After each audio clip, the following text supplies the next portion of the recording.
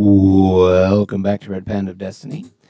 So we're in for a little bit of an interesting episode. Basically, it's a virtual version of the numbers. And I don't know how I did not see that woman when I walked past. Anyway, so this is sort of the little machinima of us driving Interstate 5 in San Andreas. Although, confusingly, you're about to see Interstate 2. For some reason, the ramp is numbered weird. Interstate 2 is the one you can see going that way. This ramp does not connect to Interstate 2. I don't know why they numbered it wrong, but hey, details. So what I thought we'd do, and that's why we have a little window up here, is look at the real Interstate 5 and the US 5 and the California 5. So we'll start with US 5. You can see here, well, in that teensy-weensy little window, you might want to full screen your video. It runs all the way the full length of California, Oregon, Washington, connects Mexico to Canada. The only interstate that connects U.S. to Canada. Though I-69 does start at the Mexican border and end at the Canadian border, it is a broken line. It has many gaps. I mean, there's like 3 segments just in Texas. It's crazy. Maybe one day they'll finish it, but for now, I-5 is the only one. A lot of people think I-35 does, but it actually cuts off in Minnesota, I think. When it hits one of the Great Lakes, it just stops there. It doesn't go all the way to the border. So yeah, I think I-5 is probably one of the most important interstates in the U.S. I mean, I kind of think of it as the big 3. There's I-5, I-95, and I-35.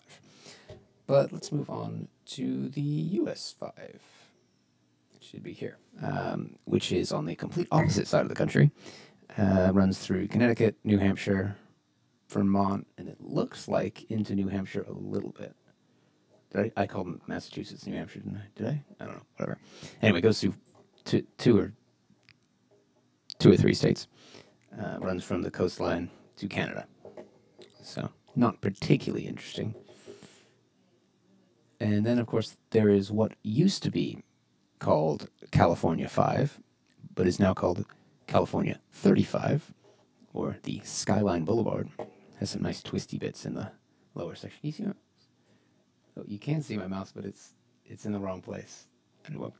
So yeah, it just runs in the Bay Area up to San Francisco. And then I-5 on that map would be just over here, the other side of the bay. I believe it runs through Berkeley. Pull up my map and see.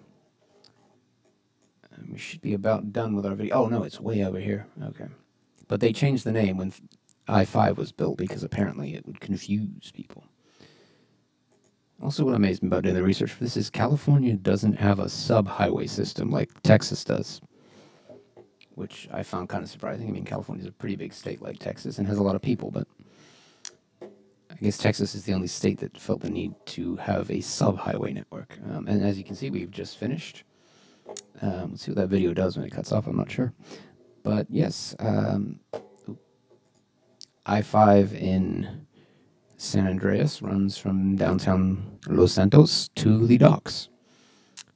And that's it. After it passes the docks, it turns into a state highway.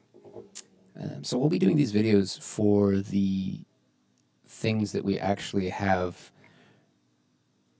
a number for. I'm actually going to show you that right now. It's right here.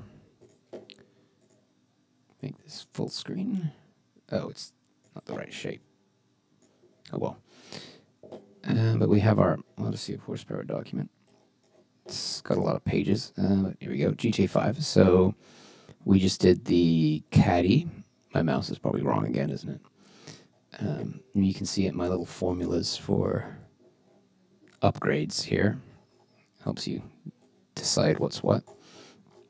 But I believe the highways they used in the game, we'll be doing 11, 14, I believe 68 was one of them. That's sort of the spoof on Route 66. But the game has California routes, well, San Andreas routes, U.S. routes, and interstates. Though I think this is the only interstate we'll be doing. The rest are lower. It's 1, 2, 4, and 5, I believe. And as you can see here, there is no 1, 2, 4, and 5. Of course, it skipped 3, the one that we actually have something for. But we have 0 for the bicycles and 3 3 for the Caddy and 6 for the Vespa, and then of course it goes up with upgrades. But yeah, can't go any further with that. But I'll try and release those closer to when they should be coming out. And wow, there is nothing on my screen now. Anyway, hope you enjoyed. We'll, of course, be trying to do this in real life at some point. Actually, working on editing the first one. Technically, we did it with the F-150, but I didn't record it for various reasons. Forgot my GoPro being the major one. But we did do one with the Miata that's coming out, so that will be out. Oh wait, in December, I think, at this point. But yeah, so look forward to that far in the future. There will not be anything interesting happening till December. That's as far as I've made videos for.